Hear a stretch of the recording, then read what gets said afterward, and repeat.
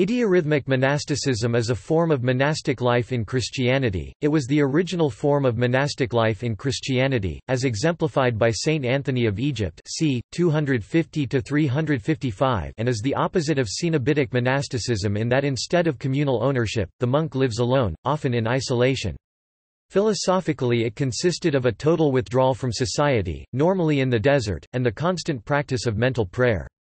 The word idiorrhythmic comes from two Greek words idios, particular, and rhythmos, rule, meaning following one's own devices. It was first developed by Saint Anthony of Egypt, c. 250–355, and today is only known to be practiced in Mount Athos, Greece.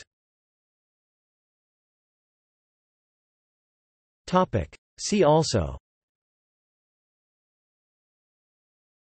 Topic. Hermitage, hermit, monastic cell, Cenobitic monasticism, Lavra, monasticism, order, religious, Sket. Topic. References. Topic.